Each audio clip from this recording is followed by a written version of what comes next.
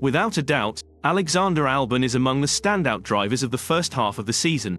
He already picked up 11 points with his Williams, finding himself 13th in the championship. His performance also caught the eye of the competition, and there is speculation in the media about a move to a better team for Albon.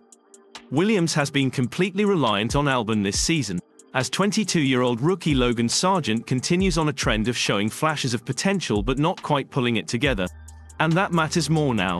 Last year, Nicholas Latifi being nowhere near Albon was irrelevant because Williams was a distant last. If Haas or Alfa Romeo or Alfa Tauri got their acts together, a one-sided driver lineup could have big repercussions for Williams winning a valuable championship fight. Given Williams has no further development planned, it is relying entirely on what it already has to close out this championship position. And it would surely be more confident in doing that if it didn't look like an Albon solo effort. Things started brightly enough in Bahrain, where the test at the same track preceded the season opener. And Sargeant has had some good moments this season. The problem is that they've been rather fleeting and certainly haven't translated into anything significant. The two races after the summer break have summed that up perfectly. Though he has shown sparks of promise, and done so while the car has been stronger, like getting into Q3 for the first time at Zandvoort, he also does things like then crashing out of that Q3. In Italy, Sargeant looked a good 0.3 of a second off Albon at his best, failed to get out of Q2, and couldn't pull off the one-stop like Albon did in the race, although this was complicated by not having the newer spec front wing, after his crashes at Zandvoort. Alex was never a super talent. The year George Russell took the Formula 2 title and Lando Norris finished second, Albon was the number 3 driver in the championship.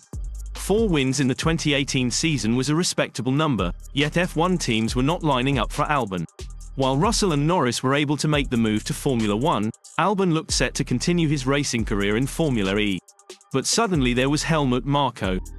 The Red Bull advisor needed a driver for the latter team in a hurry, having sidelined Brendan Hartley on his Marko's moments earlier. In November 2018, there were still few decent drivers on the market, and somewhat by necessity he therefore ended up with Albon. He did very nicely for the first half of the season at Toro Rosso. Not overly top, but solid. In any case, his performance was enough for Marko and Christian Horner to transfer him to Red Bull Racing in his first season right after the summer break. Although that switch was mainly prompted by Red Bull being dissatisfied with Pierre Gasly, much less because they thought Albon was ready for the top team. As it turned out, Albon was also crushed by Max Verstappen, as the Dutchman now does with every teammate. Criticism came and the inexperienced Albon did not improve as a result. He too was eventually thanked for services rendered. After a year in DTM, however, Albon was given a second chance in Formula 1. Freed from all the pressure and no doubt learning from previous experiences, he has been proving himself the absolute leader of Williams for a season and a half now. With a lot of support from team principal James Vowles, he is flourishing in 2023 like no one else. At Williams, Albon has become a tyre whisperer. He showcased these skills last year itself, when he raced the entire Australian Grand Prix with just one set of hards. This year, he has combined his skills with the Williams straight line speed. He has put in amazing qualifying performances. This means he has often found himself ahead of much faster cars. However, he has been able to maintain his position because of his superior speed. But it's evident in races like Zandvoort that the Williams FW45 is good in the corners as well. Much more interesting is to see how Albon's performance compares to his rivals. In 12 Grand Prix in 2023, the tie will start on average from the 12.9 position. That with a car that is not considered the best on the grid. Especially on high-speed circuits, the Williams excels, at least in Albon's hands, on that one fast lap. During races, the Williams' weaknesses show up more often, and yet Albon already managed to finish in the points 3 times. His 7th place in Canada was spectacular, mainly because of the way Albon kept the faster cars of Esteban Ocon and Lance Stroll in his mirrors. Not for a moment did Albon give them a chance to pass the Williams. But can Albon return to Red Bull Racing in the future?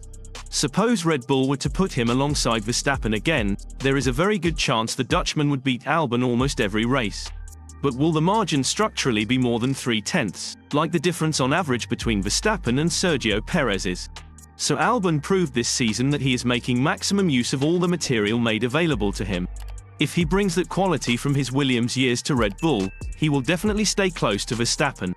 Moreover, Albon is not the type to put his car in the gravel trap on the first lap of free practice. A return to Red Bull Racing does not seem realistic at the moment. But is Albon less than Ferrari's Carlos Sainz, who may eventually move to Audi? Or what if Lando Norris leaves McLaren in a year's time? Then Albon would certainly not be out of place. If he keeps up the current line, that opportunity at a better team than Williams is certainly going to come. Helmut Marko has been impressed with the driver so far but reveals that there is nothing he can do to sign him again. In an interview, here is what he had to say about Alex Albon. The Williams is now a fast car, and in combination with Albon it is now actually Q3 capable. I think Alex is doing a great job. He is unfortunately tied to Williams until the end of 2025. Albon has a contract that goes beyond the 2024 season with Williams and sees his short-term future with the team. But as he continues to show his worth by outperforming the FW45, it will not be long before he gets back into a race-winning car, something this karting prodigy has shown he deserves a second chance of. Though it was recently announced by Mercedes that both George Russell and Lewis Hamilton will be their drivers through the 2025 Formula One season, this announcement could very well be the pathway for Albon's advancement into a big-time seat with the Brackley-based team. This, of course, is contingent on Hamilton either retiring or leaving the team at the end of the 2025 season. There are a number of indicators that the 27-year-old will end up with the Silver Arrows as Hamilton's replacement.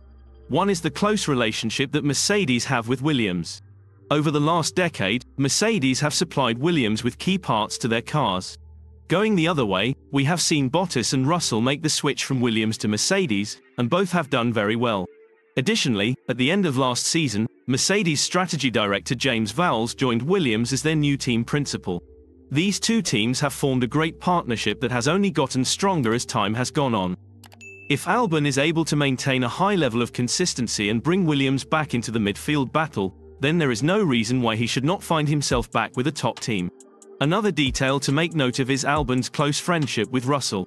The pre-existing chemistry between the pair could translate well on the racetrack, and surely Mercedes could take that into consideration. With that, Russell could also do some friendly convincing on his own in an attempt to get Albon to become his teammate. Albon has done well and improved massively since being dropped by Red Bull after the 2020 season. His current trajectory has him in line for another seat with one of the top teams, and that team could very well be Mercedes in 2026. So, what are your thoughts? Do you think we will see Albon at a top team like Mercedes, or maybe Red Bull? Let us know your thoughts in the comments down below. If you enjoyed the video, please consider liking and subscribing to the channel, and don't forget to click the bell button to be notified of future videos.